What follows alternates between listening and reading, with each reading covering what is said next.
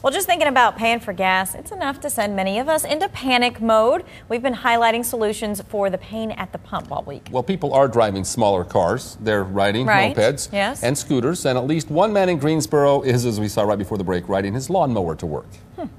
I jumped on my lawnmower and fired it up and tore out. My wife says, asked me, she says, "What are you doing?" I said, "I'm going to work."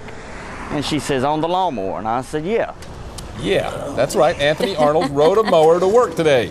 Says he only lives a few blocks from his work, so riding the mower is, in his mind, cheaper than driving his car. So what kind of mileage is he seeing?